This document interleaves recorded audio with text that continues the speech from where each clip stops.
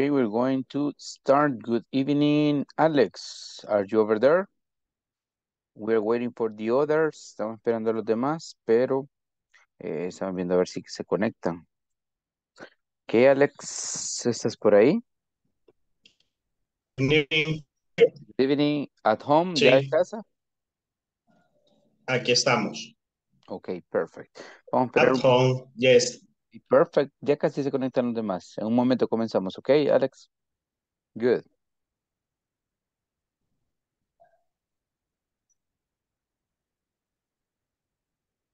Excelente, excelente.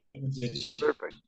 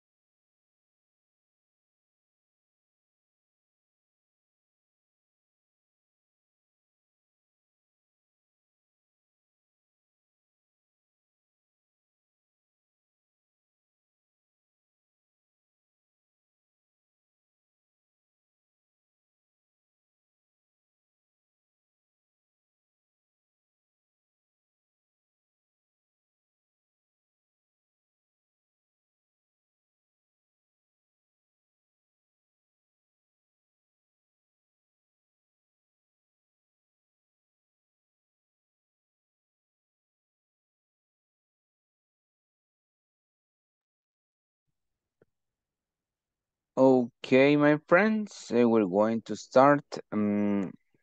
Let's see who do we have here. Annie, hello, good evening, Annie. Good evening, teacher. Okay, how are you tonight? Not bad. How about you? Okay, I'm good, but I feel kind of tired. Siento un poquito cansado. But okay, Oh, okay, so that's it. okay. Happy because Me too. tomorrow is Friday. Me too. Okay, tomorrow is Friday and that's a good news. Okay, una buena noticia. Oh, yeah. Yeah, remember, it is important to feel motivated. Okay, yeah. So let's see. Por lo menos dejamos de ir al trabajo. Claro, claro, ya Sí, es por lo parte, menos dejamos de ir físicamente. físicamente, because sometimes we have some other Es parte activity, de, evitamos tráfico. Tráfico. traffic, yes, yes, or to wake up Sí. early, levantarse temprano. Okay, so that's it. Okay, so here we have Alex Sí, and here we have muy Annie. temprano. Muy, Claro, claro. Hay que muy aprovechar bien. en dormir. Yes. It's Oh, correct. Alex, do you work on Saturday? ¿Trabajas sábado? No. Oh, that's good. Yeah, similar to Annie because Annie doesn't work on Saturday. No trabaja el Mm, sábado tampoco. So, No, good. it's good. Yeah, definitely it is good. Tomorrow, tomorrow is my free day. Ah, tomorrow. Yes. Oh, wow, very nice. Yes. So, well, that's wonderful. Maravilloso because Yes. remember that we always need like a free time or time to sleep, tiempo para dormir, to rest, descansar. Everything it is important. Yeah, definitely it is important. So, well, let me check here. Vamos a revisar acá. Okay, let me check. Vamos a trabajar con ways to say además. Maneras para decir además. It is very, but very important this. And remember that in this case, we have to expand. We want to expand our vocabulary.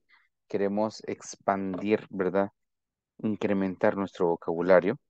So, here we have ways to say además. Formas para decir además. Here we have also. Here we have besides, moreover, in addition, additionally, furthermore, as well as, along as. Todo esto, everything means además. Todo esto significa además, ¿ok? So also, besides, moreover, in addition, additionally, furthermore, as well as, along with, ¿ok? Along with. So, vamos a escuchar a algunos de ustedes, a ver cuál les llama la atención. Besides, es importante la S. A veces decimos beside, pero es besides, ¿ok? Moreover, una que me gusta a mí es in addition. In addition, me gusta bastante. Additionally, yes. Otro que puede ser as well as. Es como decir además, también, porque también y además are synonyms, son sinónimos, okay? So let's listen some of you. Annie, tell me one that is maybe, one that called your attention, una que captó tu atención. furthermore. Furthermore, yeah, that's it. Very nice. Let's see who else. What about Alex? What about you? Along with. Along with, yeah, very nice. What about if we listen this time to Frank? Hello, Frank, are you there or are you moving? ¿O vas manejando? No, ya estoy en mi casa. Home, okay, perfect. Okay, tell Vamos, me one sí. of these words. I has will has. As well as, yeah, as well as. Yeah, very nice. Okay. Thank you. Okay, what about if we listen to Carla? Are you moving? Are you driving? Hello, teacher. Good evening. I am home. Okay, perfect. I like to hear that. Okay, Carla, mention one of these phrases. Also, Also, yeah, thank you. also, Also, aunque allí aparezca also, se pronuncia con O. Also. sí. Okay, Thanks. good. Okay.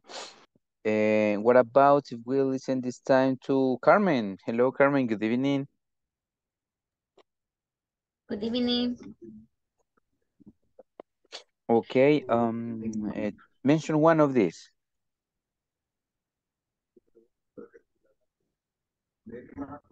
Cualquiera de estas palabras, una que te llame la atención, Carmen. Hola. Hola, una de estas palabras, de estas frases.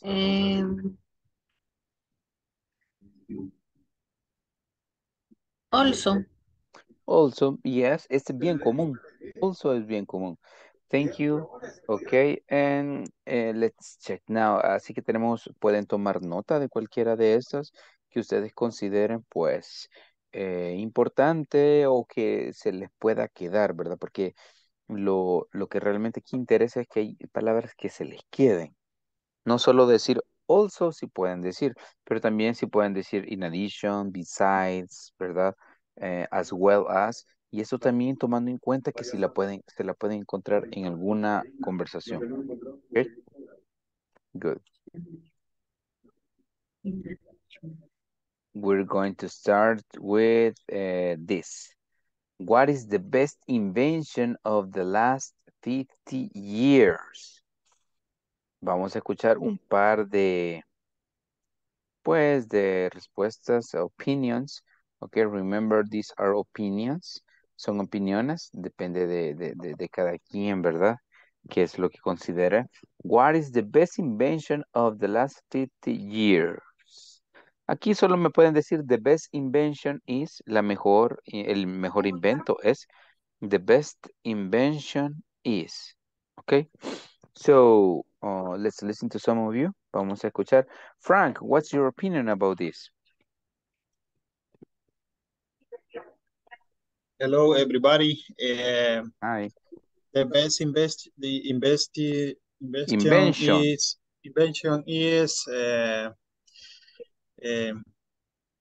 quiero ver the, the cars which injecting and Engines. Ujú. engines. Con motores, ya con inyección de motores, todo lo relacionado a eso. Right. Yeah. Okay, Frank, very good point.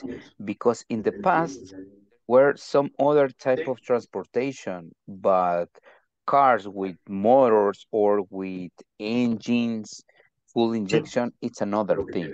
Yeah, like top Is technology. correct. Yeah, Frank. And I guess that is something that changed the world related to economy, related to jobs, transportation, family, todo vino a cambiar bastante eso, ¿ok? Good point, Frank. Okay, what about if we listen to Carla? Okay, Carla, what's your opinion about the best invention? The best invention is technology Okay, technology, do you have something specific, algo específico sobre tecnología? and the cell phone. Yeah, that's it. I was checking, a post, una publicación, in which there were a lot of objects, había muchos objetos. For example, calculator, camera, photography camera, video camera, recording, ¿verdad? Grabadora, radio, había un montón de calculadora, reloj, un montón de objetos y a la par solo estaba el celular. So, imagine from what, in 20 years, or I don't know how many years, how technology has changed. Cómo ha cambiado la tecnología. Todo lo que a veces tenía que dar muchas cosas, a lot of articles. Now you need just a cell phone. Solo necesitas el teléfono. And you have a lot of things in the cell phone. Okay. Good point, Carla. Let's listen to Annie. Okay, Annie, what about you? What's your opinion about this? The best invention is internet. Oh, yes. Good point. Yeah, internet. I guess that is something that also it changes everything. Not only information, but also job. Imagine in the pandemic times, en el tiempo de la pandemia, yeah, a lot of work was home office. Mucho trabajo se migró a home office. Not all the jobs can be done in that way. No todos pueden hacerlo así, todos los trabajos, but yeah, a big quantity of jobs. Muchos. Okay. And what about Carmen? What's your opinion, Carmen, about this? The best invention is computers. Okay. Computers are very important in our daily life, el día a día, not only for working, but also for entertainment, para entretenimiento, or games, okay? To study, to work. I remember when I was a student in high school, I had to complete a lot of reports in paper. Muchos trabajos los pedían en papel, ya sea digitado o a mano, handwriting. Nowadays, ahora en día, you can create a PDF, un PDF. And that's it. And you can save money. Puede incluso ahorrarse dinero para exposiciones, okay? That's it. You can have PowerPoint. You can have also some other kind of infografías, okay? So that's really, really interesting. Okay, thank you, Carmen. And what about if we Okay. listen this time? Jessica, are you there? Aquí estoy. Hello, Jessica, está huyendo de mí. ¿Te escondes? No, Okay, hi. Do you have the your answer? best invention is, ah, Yes, continue, please. okay. The best invention is cell phone. Okay, yeah, that's it. I guess cell phone has changed our lives. Ha cambiado pues nuestras vidas, el celular.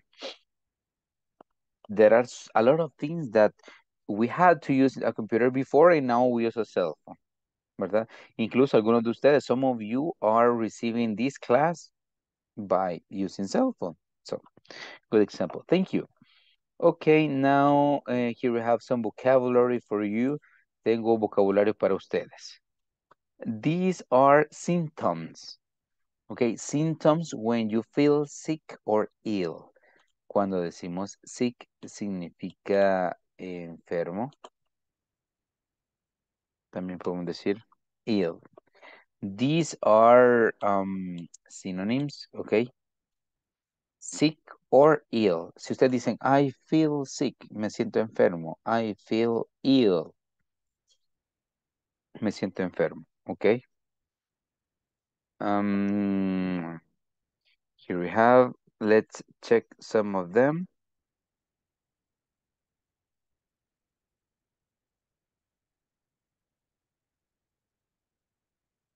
Ok, so vamos a ver quién me estaba escribiendo.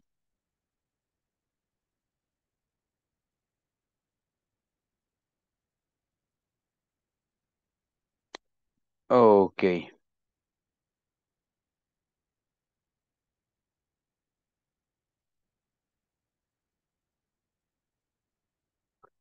Ok. Sick or ill. Here we have asthma, a backache. Este es bien importante.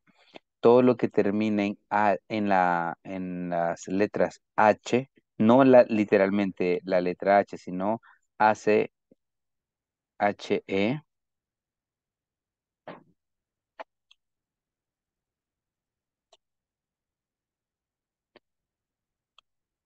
Todas estas van a terminar en ache, ache, ¿ok?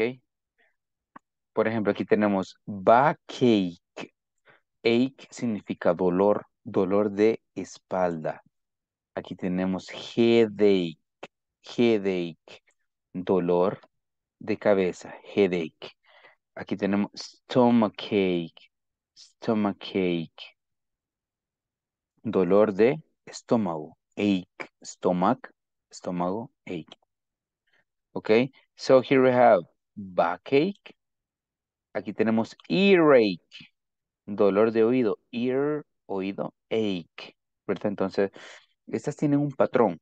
Entonces, cuando algunas que tienen ache significa dolor. Okay, so let's continue with asthma, backache, a broken leg. This is something that is, well, painful, doloroso. Cold, okay. Tenemos resfriados, okay. Cuando tenemos un resfriado, cold, is very different to have flu, because flu is gripe.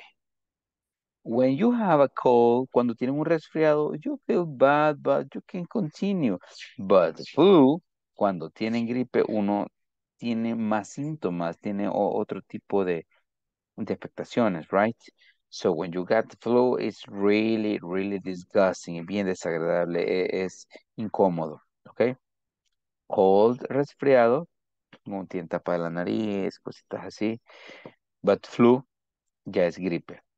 Tenemos cough. En este caso, la G y la H se pronuncia como F, como decir coffee. Coffee de café, pero sin la I. Cough, cough, ¿ok? Incluso es como se escucha como onomatopeya, como que cough, cough, cuando uno está tosiendo.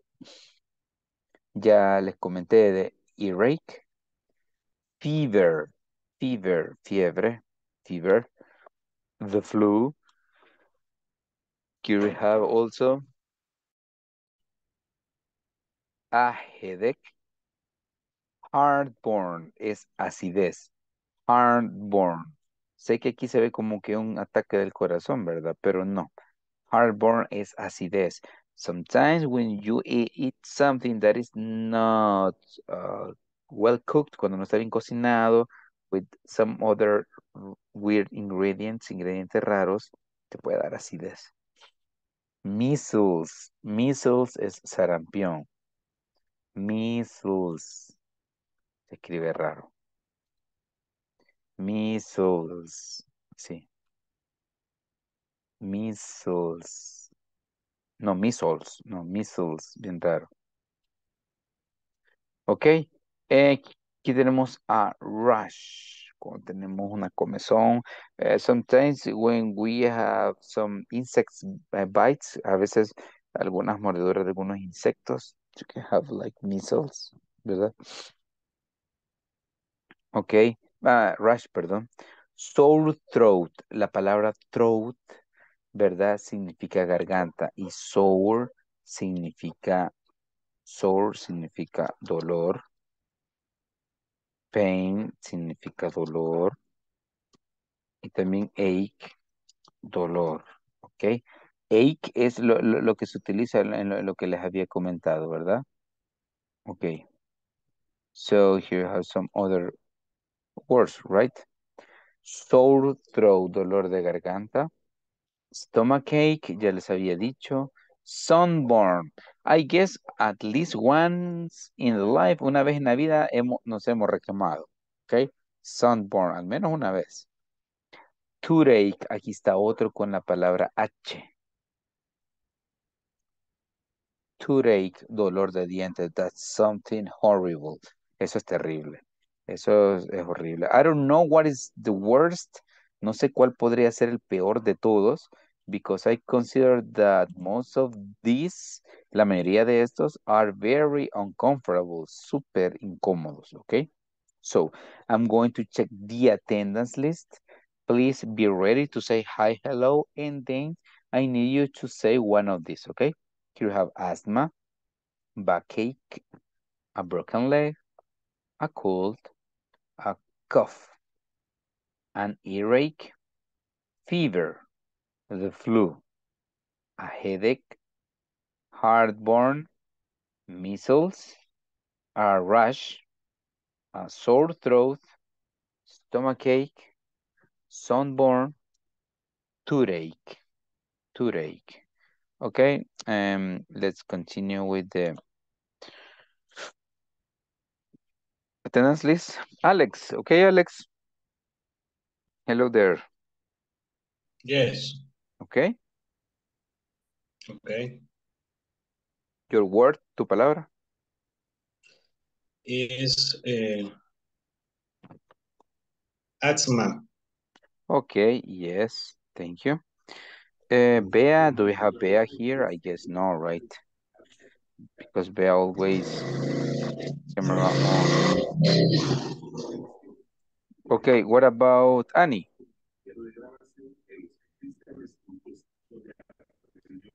A toad cake. Okay, to take. Thank you. Okay, Diego, do you have Diego here? No, right? Hi, teacher. Okay, Diego, hello. Tell me your word. Rush. Ah, Rush. Okay, thank you. Nice. What about Carmen?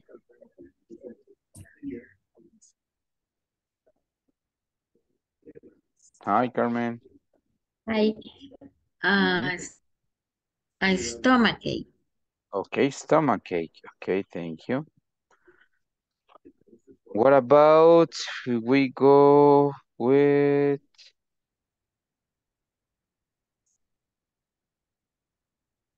Flores va de camino? Ya le voy a preguntar después. Jessie. Hello, Jessie. Okay. Hello, a rush. Yeah, thank you.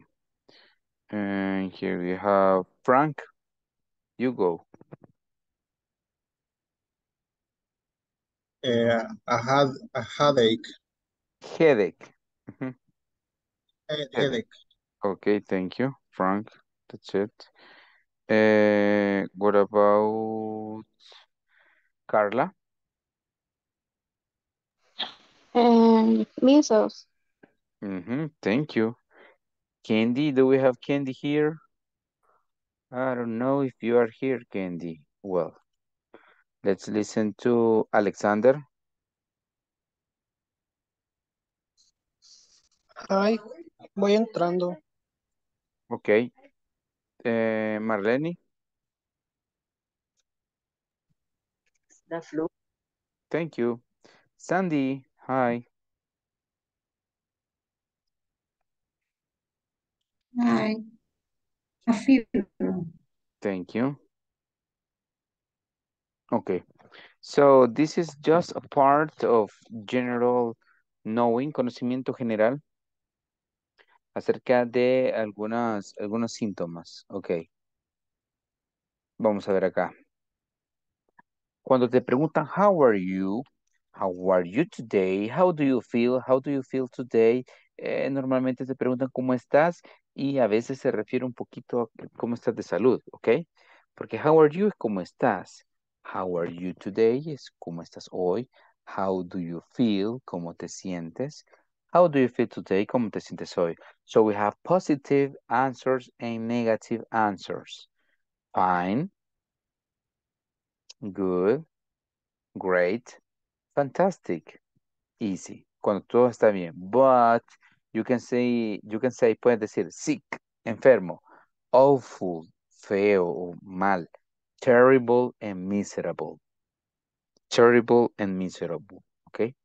So in this case, si ustedes dicen sick, o también pueden decir I'm sick, I feel sick, estoy enfermo, me siento enfermo, not so good, not tan bien, not very well, no me siento bien, okay? So here we have some options. How do you feel? Not so good. What's the matter? I have headache. I'm sorry to hear that. Anoten esta pregunta. What's the matter? Significa cuál es el problema. Y esta pregunta se les pueden preguntar, se les pueden hacer, perdón, en el trabajo, con familiares, amigos. What's the matter? ¿Qué pasa? ¿Cuál es el problema? ¿Ok?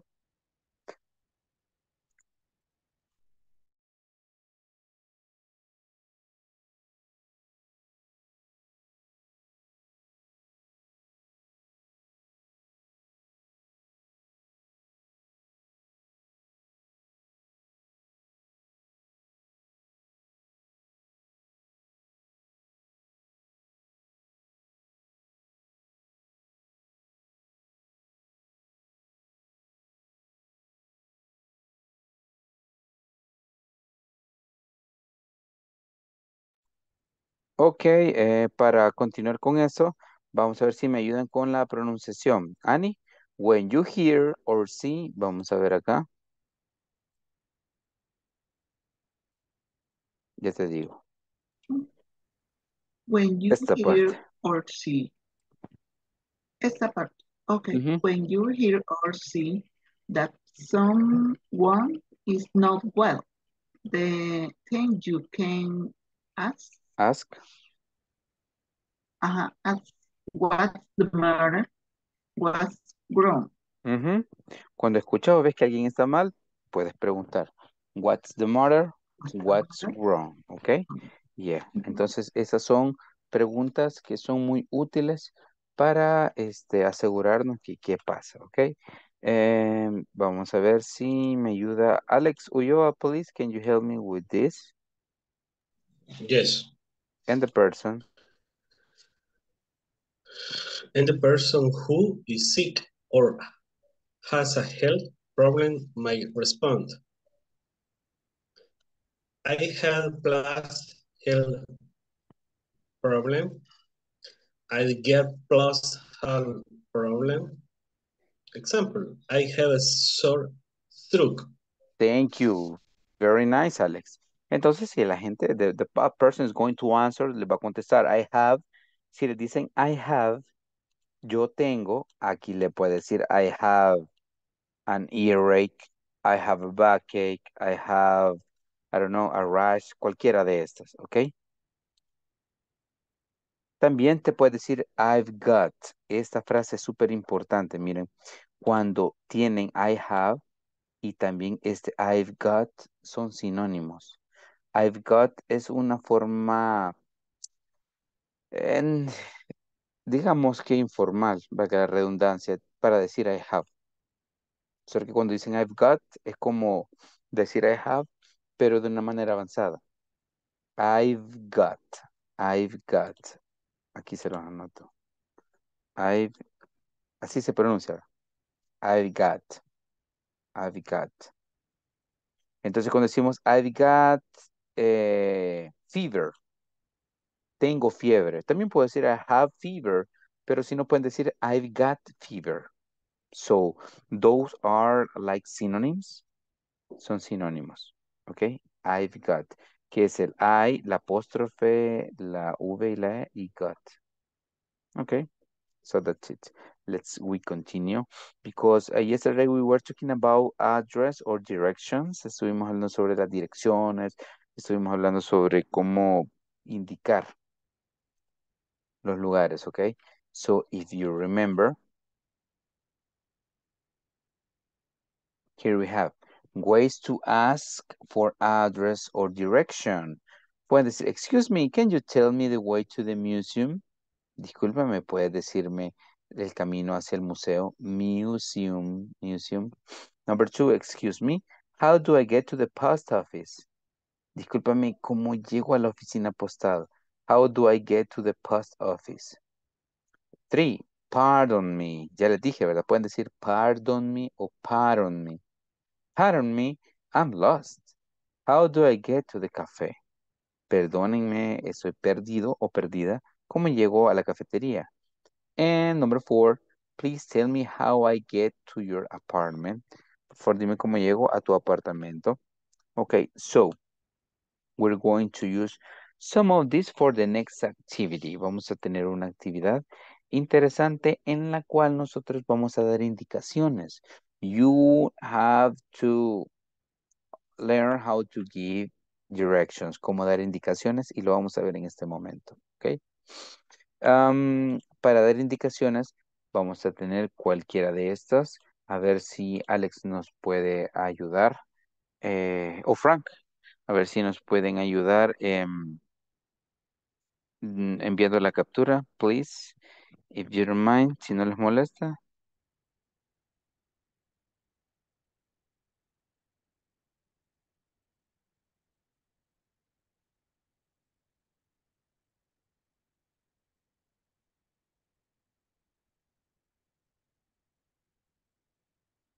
So, we're going to use this. Vamos a usar cada una de estas. Cuando decimos go es adelante, ve, go along, significa pues ve adelante, continúa.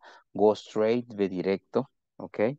So, thank you, Alex, and thank you, Frank. Walk down, camina sobre la calle. Por ejemplo, walk down Roosevelt Avenue, camina sobre la calle, sobre la avenida Roosevelt, ok. Walk alone, ¿verdad?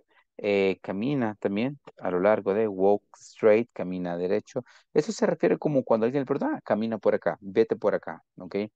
Turn right, estas sí son súper importantes. Turn right significa gira a la derecha. Turn left, gira a la izquierda. Turn the corner, gira en la esquina. Si se dan cuenta, en los audífonos, en cada uno de los audífonos aparece una letra R o una L. La letra R significa, bueno, hace alusión a right, derecho, o sea que ese audífono va en el oído derecho. Y el audífono que tiene la letra L significa left. Tienen que ponérselo en el izquierdo. Right, derecha, left, izquierda. ¿Ok? So we're going to give directions. Vamos a dar indicaciones fáciles. No se confundan, no se compliquen. Pueden decir go, ¿verdad? Go along, ve adelante, ¿verdad? Luego pueden decir turn right, turn right o turn left, gira a la izquierda. ¿Ok? Bien, ahora vamos a tener un mapa. ¿Ok? En este mapa, this is a map about a city. Okay, and I'm going to be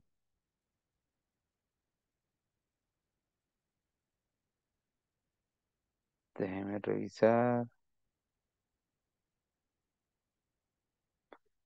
Aquí voy a estar.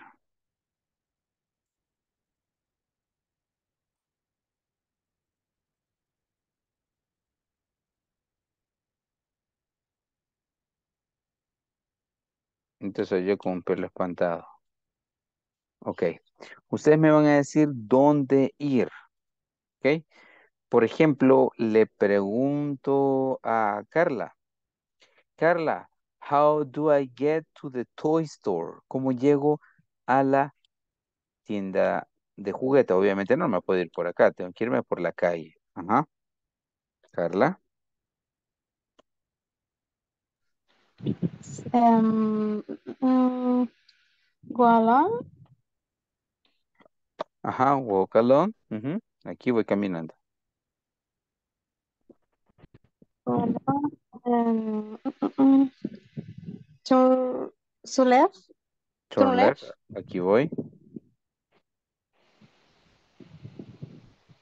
Ujú. Y aquí puedo llegar, ¿verdad?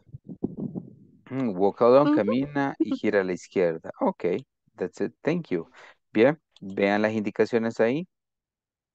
Jesse, how do I get to the bank? ¿Cómo llego al banco? Aquí está el banco. Mm, Aquí estoy yo.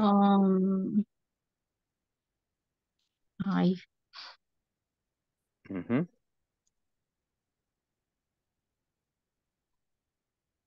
Quiero que piensen ahorita, denle una revisada a las indicaciones. ¿Cómo podemos dar las indicaciones? Ajá, gira a la derecha, izquierda, camina sobre tal calle. about Amelia Street. Ujú. Mm, ay, no Walk alcanzo a down. ver. Mm, Tar- Turn a la Espérate, izquierda. no alcanzo a ver. Ahora sí. Mm, Turn left. turn left. Ujú. Mm, Ok, vamos a hacer algo. Vamos a dar la indicación, dos indicaciones, y ustedes pueden decir, por ejemplo, vea, eh, walk down Amelia Street, turn left, y pueden decir, por ejemplo, the bank is in front of the flower shop. Y ahí le va a decir, y el banco está enfrente de la tienda de flores, ¿ok? Pueden decir eso. Ok, Frank, aquí estoy. Where is the music store? How do I get to the music store? ¿Cómo llego a la tienda de música?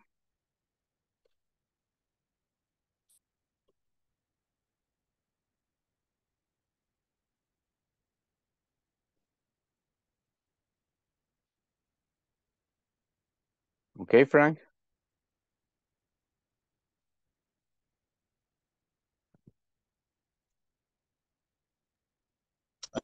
Perdón. Ujú. Okay, go train. Yeah.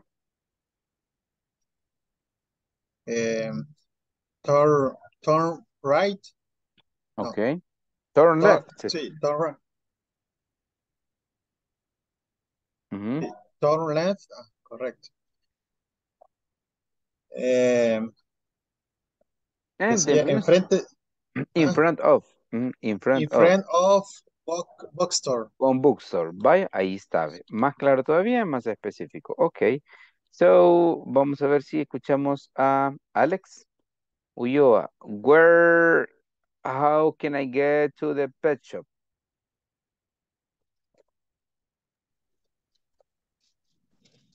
Okay.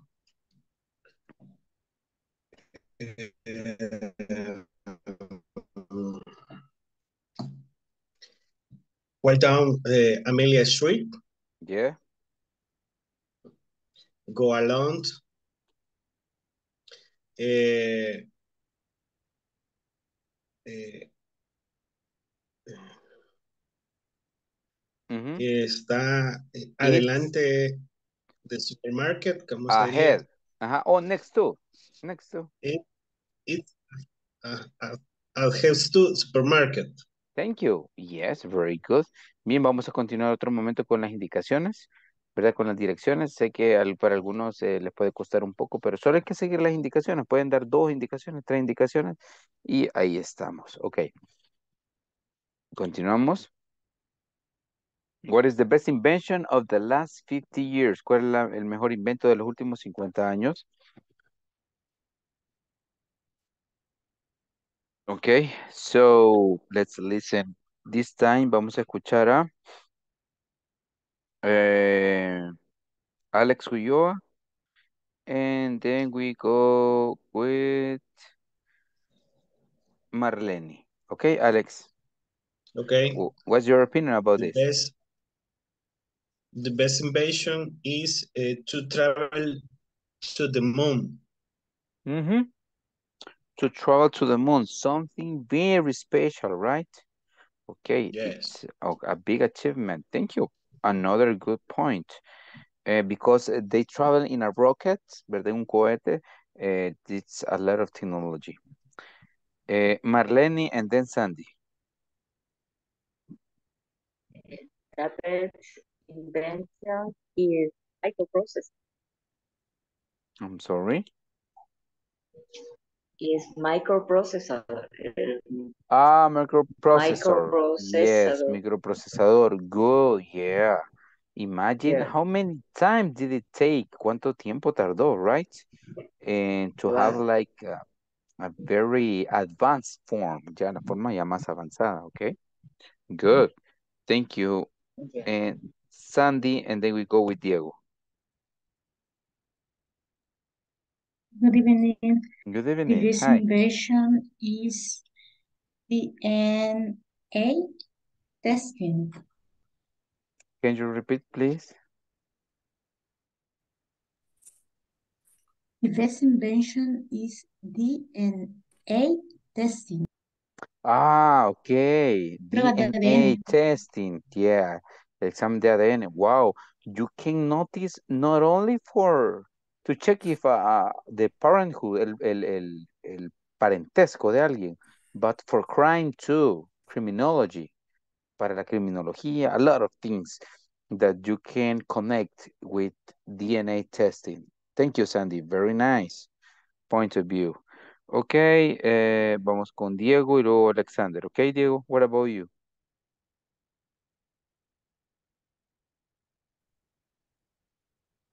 The best invention is portable portable air conditioner. Los Oh, aire very acondicionados nice. portables, no sé. Very nice, yeah. It's for to be El calor estaba comfortable, terrible, así que sí, por eso. para estar cómodo, yeah. That's it. Yeah, portable air conditioner. Thank you. Another good point. And Kevin Alexander.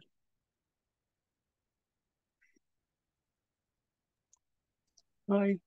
The best invention in the last 60 years has been the technology advance. Ok, ¿algún punto específico de technology? Advance. Sí, porque la Cell tecnología es bien phone general. O sea, la and tecnología. TVs. Ah, ok, TVs, yes, ok, good. Thank you. Ok, let's move with this topic. Este es el tema más importante de ahora, de esta clase. El uso del there is y el there are. Ok, cuando decimos there is, nos referimos a que hay algo que existe y que está en singular y en plural.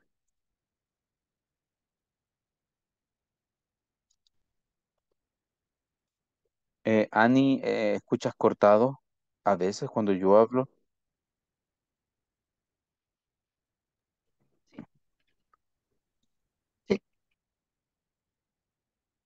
Ok, vamos a ver quién más. Permítanme.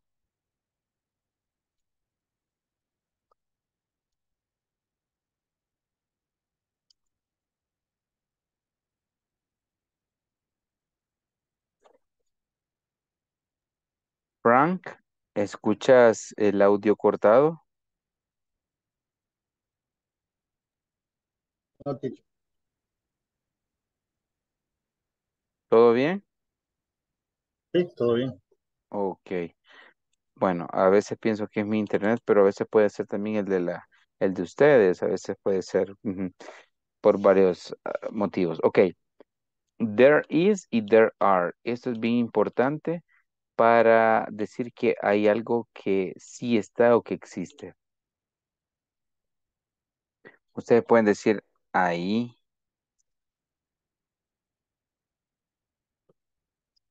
está, ahí hay. ¿Ok? Este es para there is. Y para plural,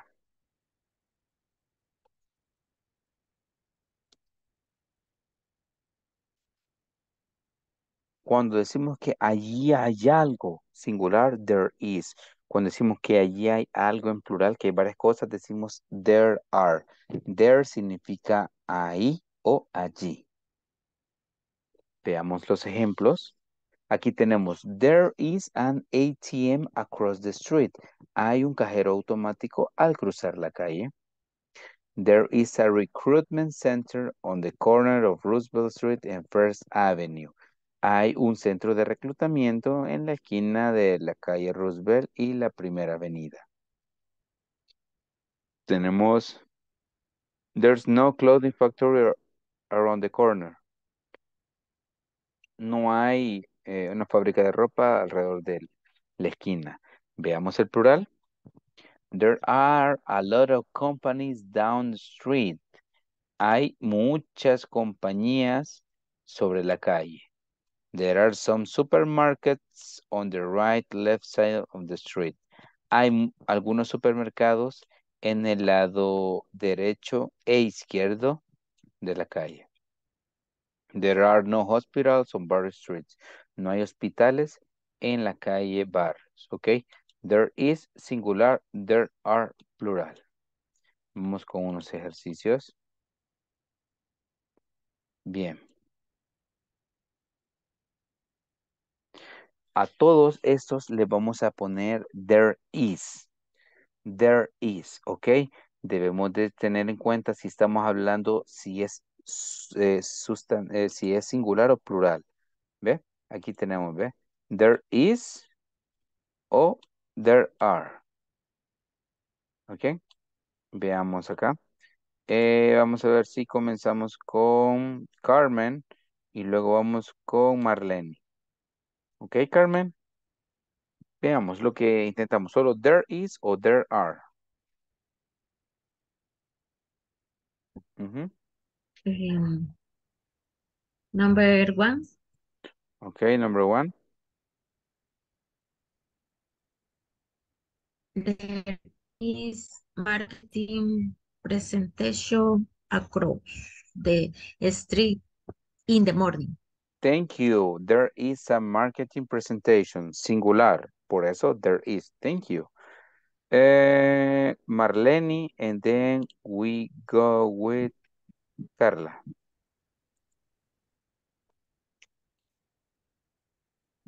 Okay, Marlene. Number 3.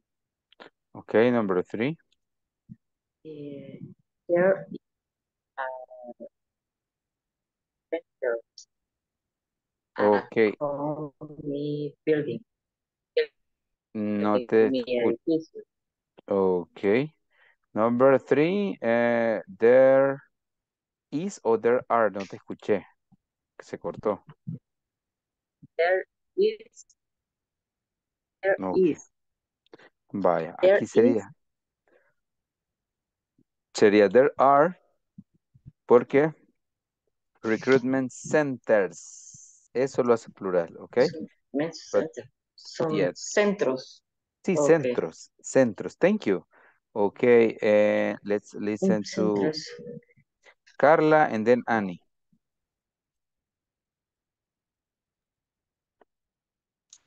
Number 2. Yeah. They are business workers down the street. Yeah. Porque aquí tenemos business workshops. Aquí estamos diciendo que es plural. Okay, Annie, and then we go with Frank. Fine. There are banks begging the Behind. factory behind the Behind. factory. I work. The factory I work. Thank you. There are. Thank you. Okay, Frank. And then we're going to finish with Alexander. Okay, Frank. Number 4. Mhm. There is a store on the corner of Roosevelt Street and 2nd Avenue. Thank you. Le podemos agregar el no, ¿verdad? Acá, pero ahorita solo estamos haciendo las oraciones positivas, ¿ok? Este ya es negativa, después vamos a ver las negativas, ¿ok? There is store, yes, thank you. Y Alexander, ¿nos ayudas con la 6, la última? There is o there Yes. are. There is. Ajá, permítame. Está fallando esto. Ok, there is, la número 6. Yes. There is. Ok, Aranza building around the corner. Thank you. Very nice. Creo que ya estamos captando lo del uso del there is y lo del uso del there are. Ok. Bien, vamos a una conversación pequeña acerca del there is y del there are. Bien, vamos a trabajar con conversation 1 y conversation 2. Aquí dice, aquí ya estamos utilizando el there is como pregunta y como negación. Vamos a utilizarlo, pero ya lo voy a explicar bien. Lo importante es que lo podamos pronunciar. Excuse me, is there a gym in the hotel? Yes, there is one on the first floor. Great. And is there a pool? Yes, there's a pool on the roof. Is there a dressing room there? No, there is not, but there is a restroom. Okay, thanks. Discúlpame, ¿hay un gimnasio en el hotel? Sí, hay uno en el primer piso. Genial. ¿Y hay piscina? Sí, hay una piscina en el techo, ¿verdad? Que es la parte de la azotea. ¿Hay cuarto para cambiarse? No, pero hay baños, hay sanitarios. Ok, thanks, gracias. Ok. Palabras. First, full, roof, roof. Conversation number 2. So what is there to do in your town? Town. Well, there is a mall, a cinema, and there are few parks. Oh, parks. Nice. I love nature. Which one do you recommend? I think Central City Park is the best. There is a huge garden there. Is there parking nearby? Yeah, there is a huge parking lot across the street. Entonces, ¿qué se puede hacer en tu ciudad? Le dice, bueno, hay un centro comercial, mall, ¿verdad? Un cine y hay pocos parques. Oh, parques, bien, me gusta la naturaleza. ¿Cuál recomiendas? Creo que el parque central es el mejor. Hay un gran jardín allí. ¿Hay parqueo cerca? Sí, hay un gran parqueo cruzando la calle. Town, town, mall, few, nature, huge, nearby, y otra vez huge, huge, huge. Okay, we're going to have this conversation. Maybe we can have, vamos a ver si, thank you, Alex, thank you, my friend. Bien, voy a organizar en este momento los equipos y espero que puedan practicar, desde ya empiecen a practicar para que no tengamos problema. Cuando regresemos, vamos a escuchar a algunos compañeros.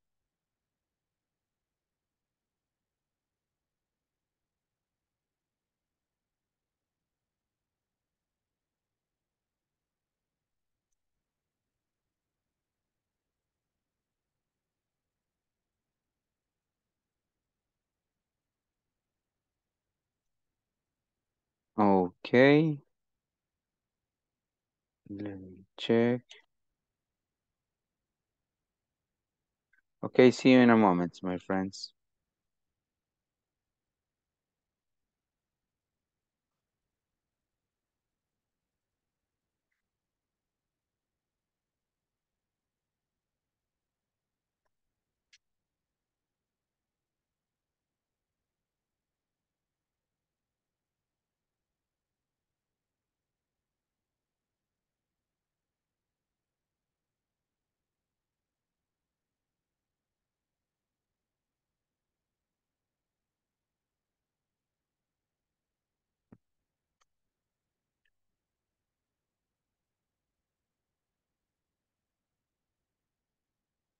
Okay, Carmen, thank you.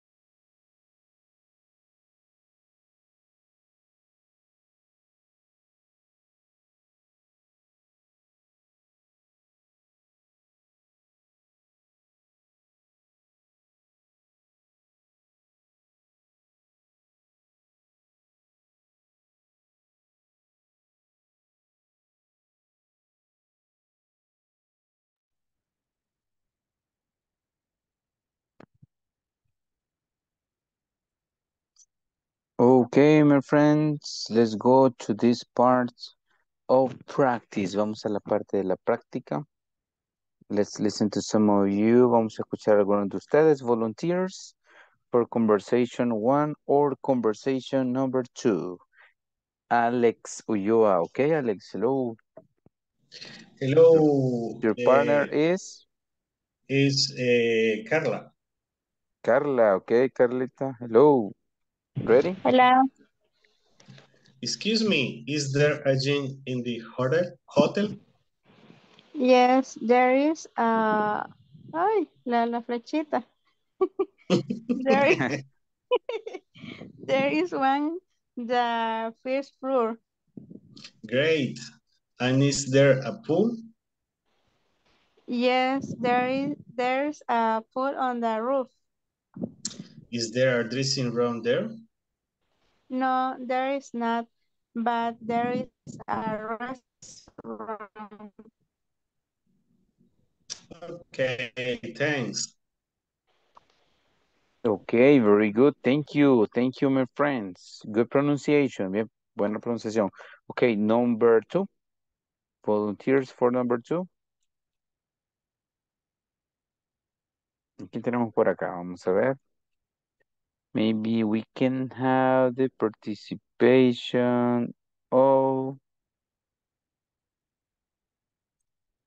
Alexander. Who was your classmate, Alexander?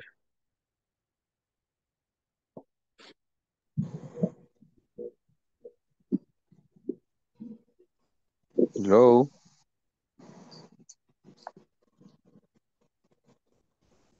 Ok, bueno, no sé con quién estuvo Alexander. Conmigo. Marlene, ok, Marlene, Alexander, ¿estás por ahí? Hi. Kevin Alexander, ¿verdad? Yep. Vaya. Entonces vamos a ver. Sandy, ¿estás por ahí? A ver si nos puedes acompañar. Hola, Hello, ¿nos ayudas con Conversation 2, please? ¿me escuchan? Sí. Sí, Sandy. Okay. So what is there to do in your town? Well, there is mall, a cinema, and there are few park. Oh, parks nice. I love nature. Which one do you recommend?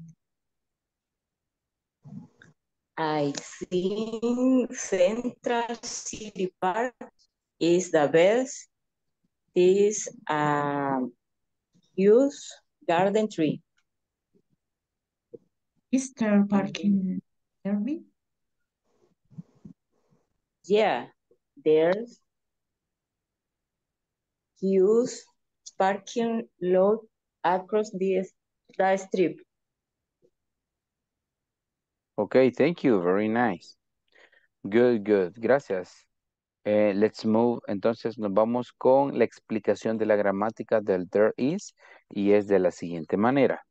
Cuando vamos a escribir there is o there are, después vamos con lo que tenemos aquí. Por ejemplo, there is a table, there are 2 desks. Si lo vamos a poner negativo, le vamos a agregar la palabra not, ¿verdad? There is not o there are not. Pero también podemos escribir there isn't o there aren't, ¿ok? Aquí está, there isn't o there aren't. Si no, solo le agregamos la palabra not y está negativo. Now, for questions. Ahora para las preguntas. Es como la afirmativa, solo que is va al inicio. Y si hacemos con are va al inicio, ¿ok? Yes, no questions. La pregunta es sí y no, ¿verdad? Is there a table? Are there any desks? ¿Verdad? La respuesta, yes, there is. No, there isn't. Yes, there are. No, there aren't. ¿Ok? Si gustan pueden tomar captura de esto que creo que les va a servir de mucho, principalmente para algunos ejercicios.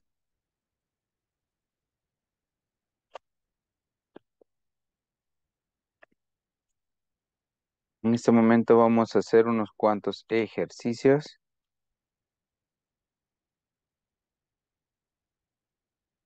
Bien. Tenemos ya que el there is. Vamos a utilizar ahorita solo el afirmativo. There is, there are. Pero es importante saber lo negativo y la pregunta. Ok. Ya sabemos lo de las prepositions of place, ¿verdad? In, on, under, next to, behind, in front of, between. Ahora que tenemos esto, podemos decir, there is a, voy a poner un ejemplo. There is a trash can. No, voy a poner la de la alfombra. There is a rug. Alfombra se dice rug. There is a rug under the bed. Estoy diciendo, ahí está una alfombra abajo de la cama. There is a rug under the bed. ¿Ok? Así que vamos a utilizar, como ya les comenté, esta estructura gramatical. There is o there are. Vamos a utilizar las preposiciones también para decir dónde está esa cosa, a la par, en medio, sobre, abajo, atrás, a la par. ¿Ok? Bien, necesito que piensen todos en una oración. ¿Ok? There is y me la van a decir. Ani, ¿ya tienes la tuya más o menos? Veamos objetos. Tenemos cajas, box, ¿verdad? Tenemos acá, déjenme ver. Box or boxes. Tenemos lámpara, lamp. Tenemos un espejo, creo que es mirror. Tenemos guitar. Tenemos skateboard, board, teddy, pillow, backpack, chair, computer, box, flower, lamp. Ujú. Vamos a ver cuál me dicen. Annie, ¿cómo estás? ¿Necesitas tiempo? You need some time? Tengo la idea. There is under es- skateboard, dijo que se decía Vaya, la vaya. patineta. ¿Va? Ujú, vaya. There is a skateboard. Hay una patineta. ¿Dónde está la patineta? Ujú. Sería así. Solo me faltan. Is a skateboard. Es que la estaba poniendo al revés. Ujú. Hay una patineta. There is a skateboard. There ¿Dónde? Ajá. is a skateboard under debajo de la cama. Under the bed. the bed. Yes. Ajá. Aquí está el ejemplo de Annie. There is a skateboard under the bed. Hay una patineta bajo la cama. Thank you, Annie. Good. Let's listen. Okay, Flor. Good evening, Flor. How are you? Good evening. Hello. Fine. So tired. Hi. Okay, imagine. Ok, Flor, ¿tienes Um, tu oración? ¿Has captado la yes. idea? Yes. There is a box on the floor. Ok, there's a box on the floor, la que está abajo, ¿verdad? Ok, very nice. Yes. Vamos a ver. Ya está la caja box, ya está la patineta. Thank you, Flor. Very good sentence. Vamos con Carla y luego con Alexander. Carla, you tell me. There is a guitar next to box. There is a guitar next to the box. Perfect. Alexander, what about you? Ya la dijo la compañera. Bueno, veamos otra opción. Vamos a ver. O puedes hacer la opuesta. Ella dijo, hay una guitarra a la par de la caja. Tú puedes decir, hay una caja a la par de la guitarra. There is a box next to the guitar. ¿Ya? Easy, fácil, ¿ya viste? Lo importante es usar la estructura gramatical. Thank you. Okay, let's listen to Frank and then Carmen. Okay, Frank, let's see some other objects that we have here. Okay, there is A chair next to the desk. Thank you. Good one. Okay, Carmen. Ok. Solo cómo se dice mueble. Esta quiere decir, ese es table o desk, puede ser Pero escrito de quiero. desk. Si tú Y el otro. quieres, Ajá, es. esta se llama night table, mesa de noche, night table. Ok. Entonces tengo, there is a lamp on the night table. Perfect. On the night table. Está sobre. Good. Okay. What about if we listen to Sandy and then we go with Alex?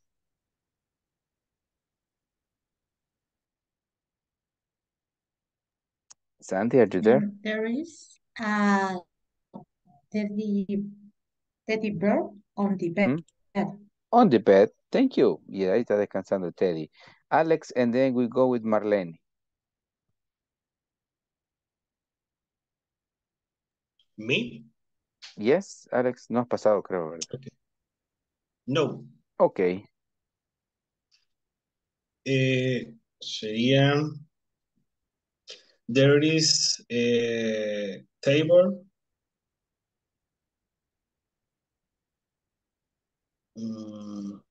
There is table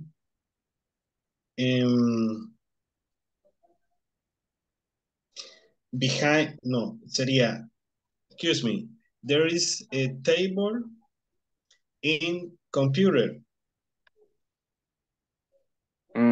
Sería mejor, there is a computer on the table. On the. De la computadora, porque la mesa o el escritorio no está sobre la computadora, sino que la compu.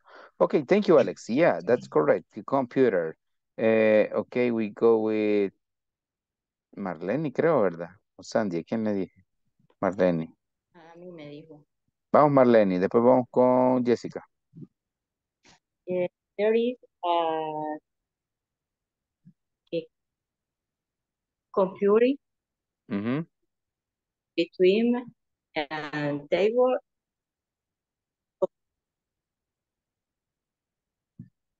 Okay, between, okay, thank you. Vamos con Jessica y vamos a terminar con Diego. Ok, Jessie. Okay. There are boxes on the clothes. ¿Cerca del qué? ¿El boxes? ¿Las No, cajas? arriba. On the closet. Sobre el closet. Sobre el closet, arriba del Thank you. closet. Thank you. That's it. Diego, ¿tienes la tuya?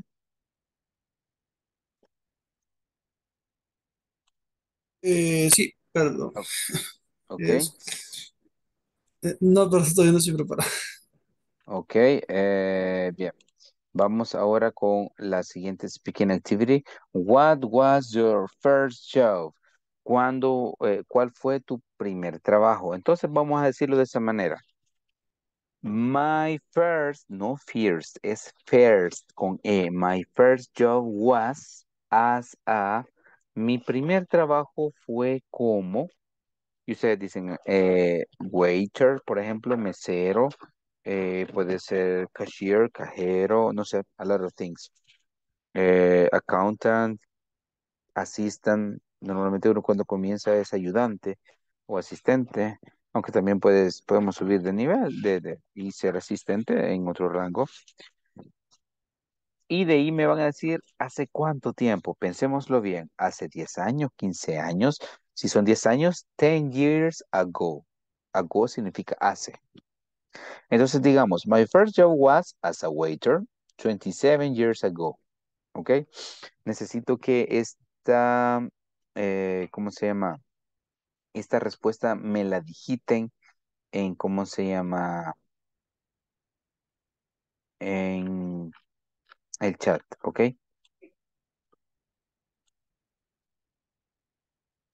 Voy a poner el ejemplo.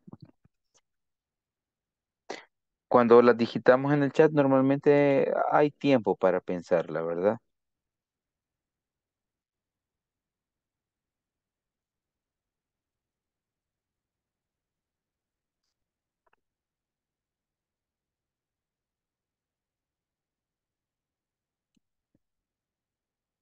Ahí puse el ejemplo. My first job was as a waiter 27 years ago. Ok, les doy un par de segundos para que empiecen a escribir. Ya está Annie, ya está Kevin, Alexander, thank you. Esperamos a los demás y ya comenzamos a leer las respuestas.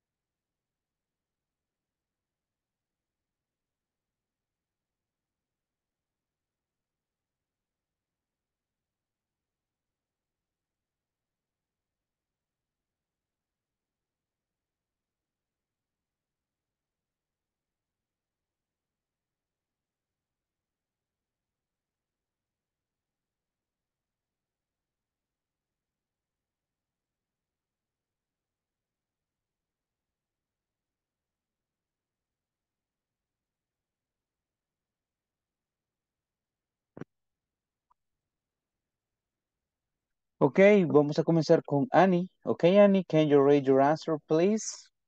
And then we go with Alexander. Vamos, Annie. My first job was an accounting assistant 30 years ago. Thank you. Very interesting. Alexander and then Sandy. Okay, Alexander. My first job was as a cashier in a restaurant 10 years ago. Good. Excellent.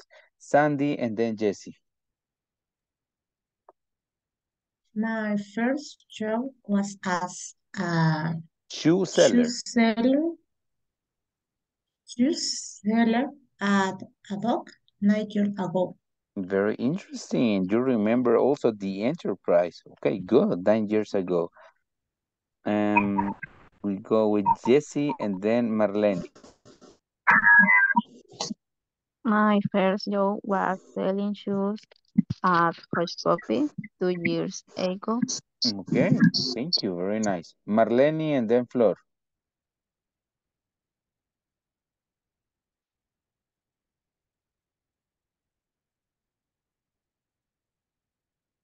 Ok, creo que Marlene no tiene activo el micrófono. Le vamos a dar tiempo. Flor and Carmen. Okay. My first job was the same that in actuality because was a salesperson in a call center 6 years ago. 6 years ago. Thank you. Very nice. Carmen and then Carla. Hi. My first job was a cashier in a Cuscatlán bank. 17 years old. Ago. Ago. Ago. Ago. Ago. Thank you. Very nice, Carmen. Good job. Carla and then Diego. Okay, Carla, what about you? My first job is the one I currently have. Nice. El que tienes actualmente. Okay.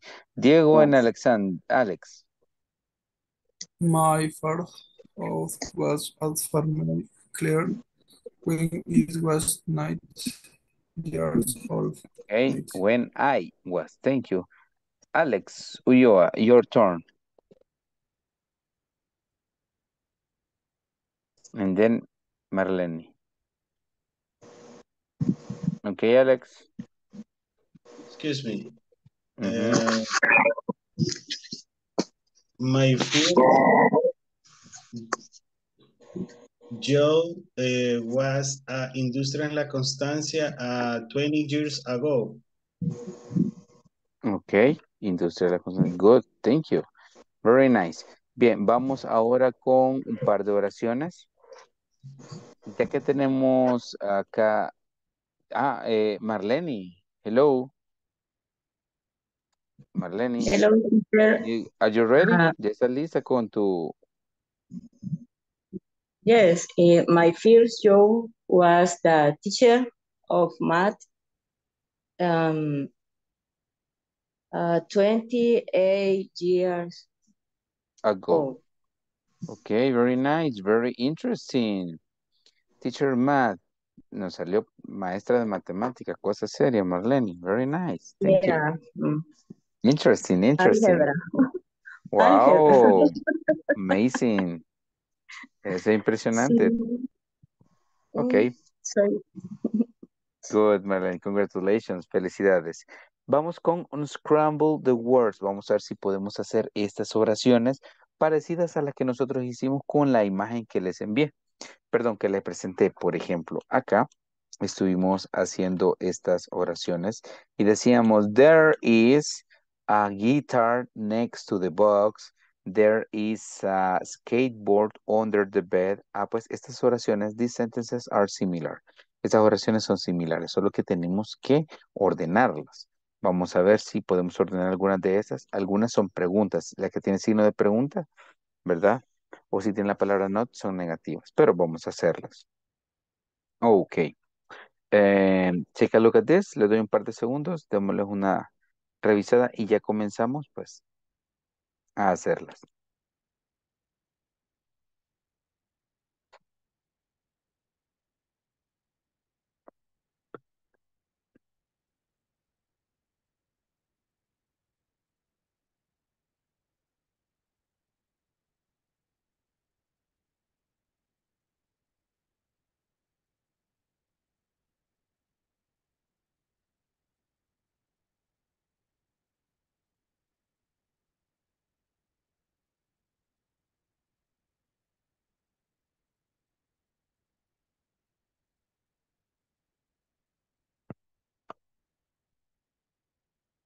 Okay.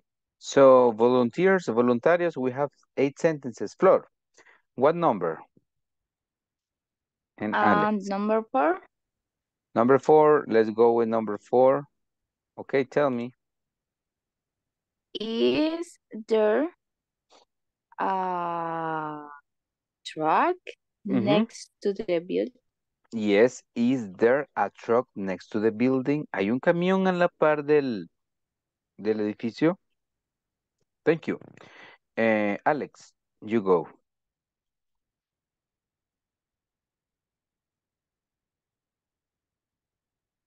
Alex. And then we go with Carmen. Yes.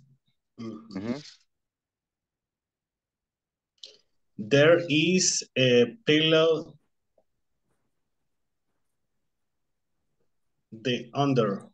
Under the desk, ¿verdad? Siempre hay que decir el número. There is a pillow under the desk. Ahí estamos. Thank you. Vamos con Carmen y luego Frank.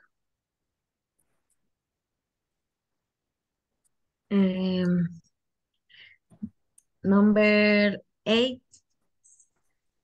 Yeah.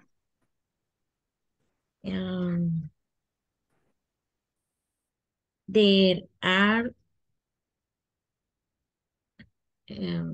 two parks central in the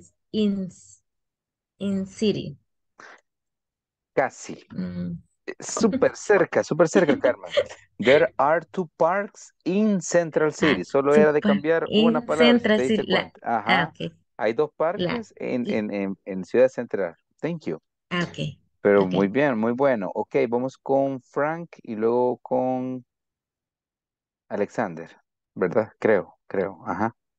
Okay, number 5.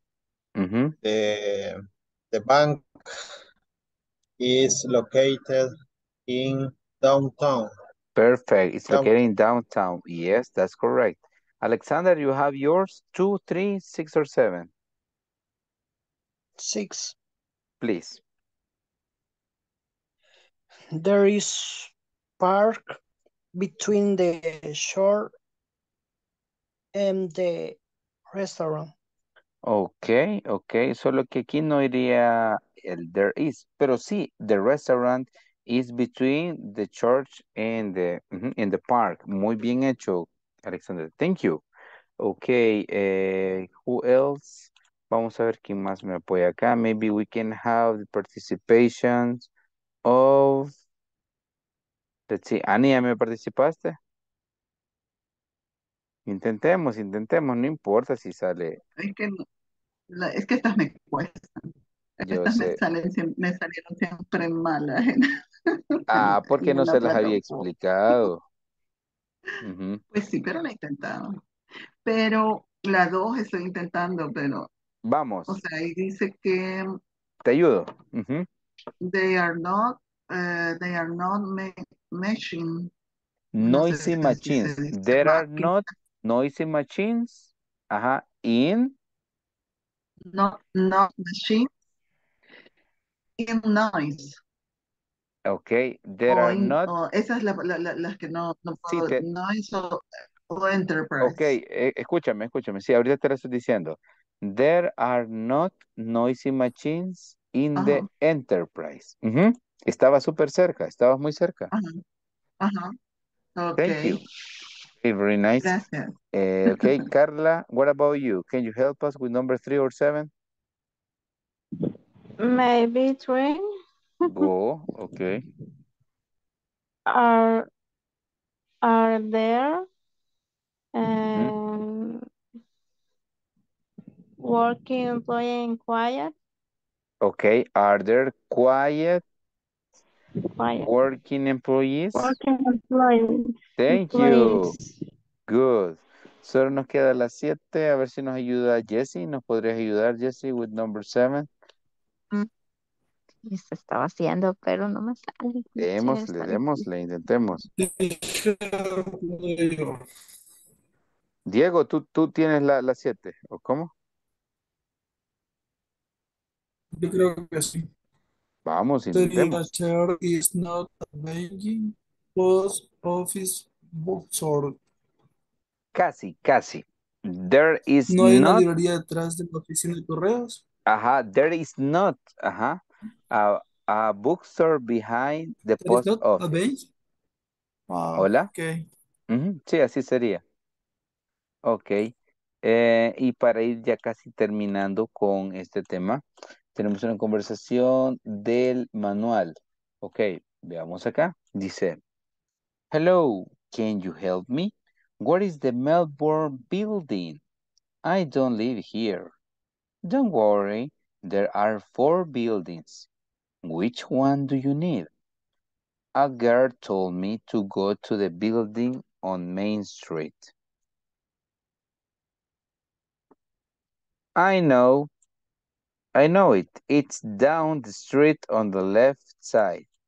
Thanks. I have to ask you something else. Is there a training center? There are a lot of training centers on the building between Main and King Street. I have some interviews there. Thank you again. Bye. Muy bien, quizá una palabra que quiero hacer énfasis es building. Building. Eh, la palabra chica se dice girl. En lugar de la I hay una E. Girl. ¿Ok? Este es down.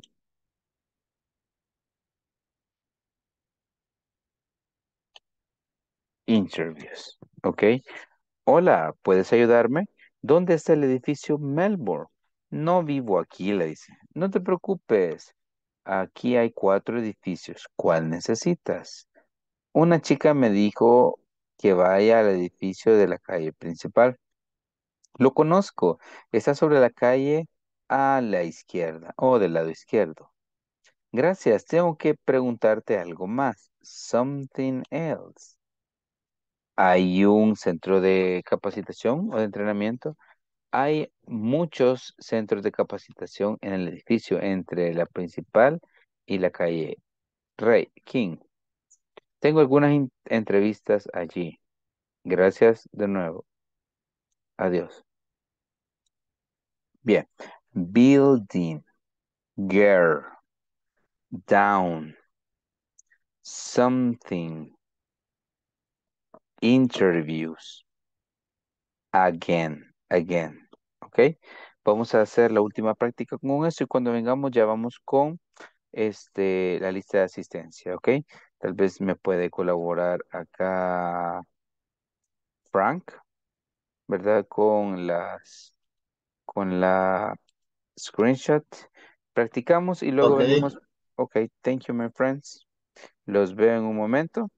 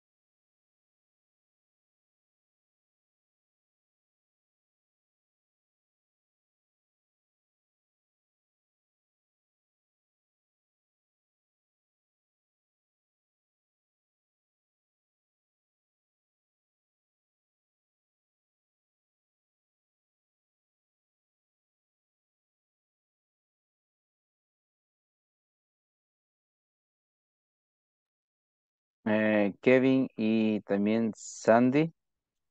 Ya los ubiqué en un grupo. Tal vez pueden aceptar. Alexander y Sandy. Ok, nice.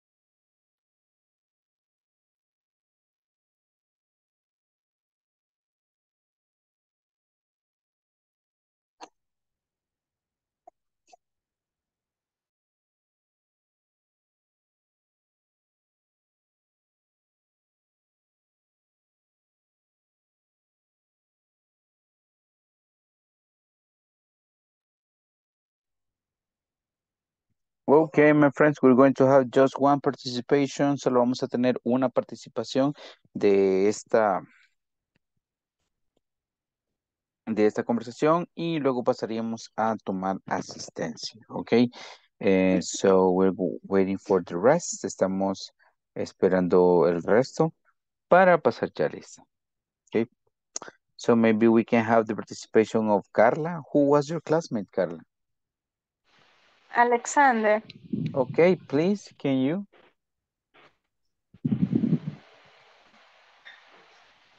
Okay, Okay. please. Hello, can you help me? Where is the Melbourne building? I don't like here. Don't worry. There are 4 buildings. Which one do you need? A girl told me to go the building on Main Street. I know it. It's down the street on the left side.